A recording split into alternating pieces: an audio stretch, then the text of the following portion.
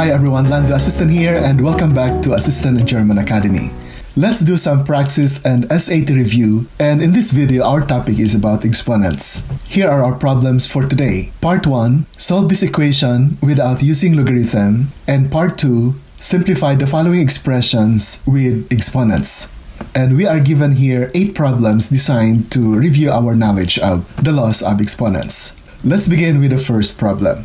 What we are given here is an equation with variable in the exponents. And normally when there is an unknown quantity in the exponents, the way to solve the problem is to use logarithm. But this problem is designed in such a way that we can solve this without using logarithm, but we need to recall our laws of exponents. At the left side, you have a fraction 4 over 9, and at the right side, you have a fraction 27 over 8. What do we notice about 4 over 9? 4 is a perfect square, and 9 is a perfect square. At the right side, 27 is a perfect cube, and 8 also is a perfect cube. So with that as the hints, what we can do is we can rewrite 4 over 9 as another fraction raised to an exponent, and we can also rewrite 27 over 8 as another fraction raised to an exponent. So let's do that. So from the given equation, we can write 4 over 9 as 2 over 3 raised to the second. Similarly, 27 over 8 can be written as 3 over 2 raised to the third. And then we copy the respective exponents. Notice here that you have an exponential number raised to another exponent. So you have power of power.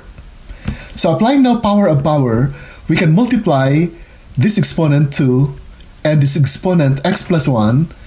We can also multiply this exponent 3 and this exponent x. So we arrive at 2 over 3. We now have here the product of the exponents.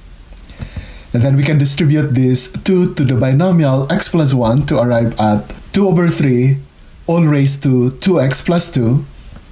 And then we just copy the right side. Now, notice that you have here 2 over 3 and 3 over 2. If there is a way for us to rewrite one of these fractions, either the 2 over 3 or the 3 over 2, so that one becomes similar to the other fraction, then we can apply the one-to-one property of exponential function. Luckily, we can do that. What we can do is, instead of 3 over 2, we can write that as 2 over 3 raised to negative 1.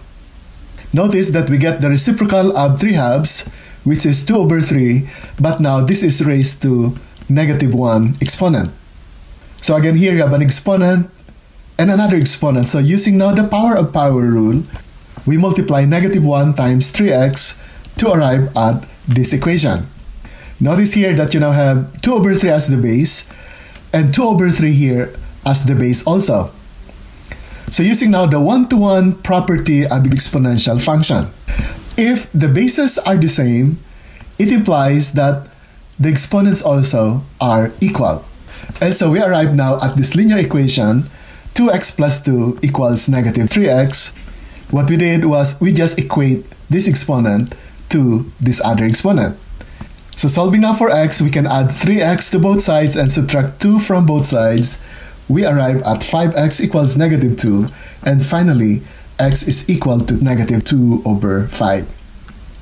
In many standardized tests, you will encounter problems like this, where you are being tested to recognize patterns, to recognize situations where you can apply the laws of exponents, and problems like this can be solved even without using logarithms nor using calculators to evaluate those logarithms. Let's go to the second part.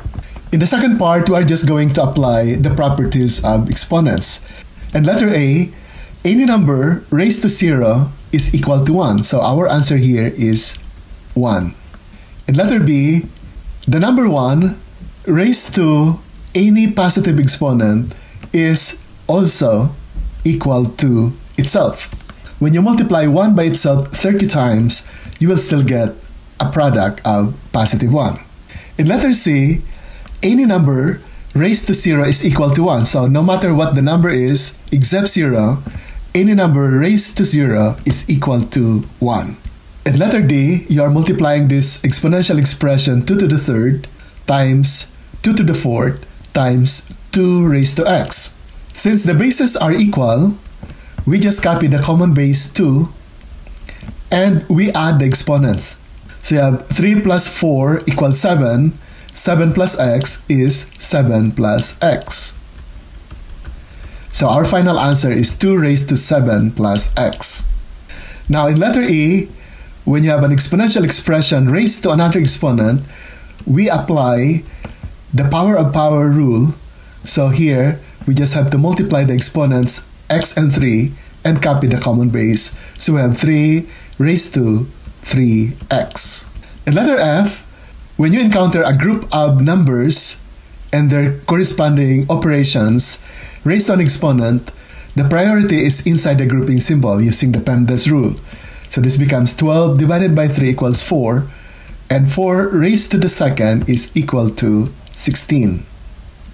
In letter G, when you raise negative 1 to an even exponent, the result is always positive 1. Whereas when you raise negative 1 raised to any odd exponent, the result is always negative 1. So thank you very much to our follower who sent us this question.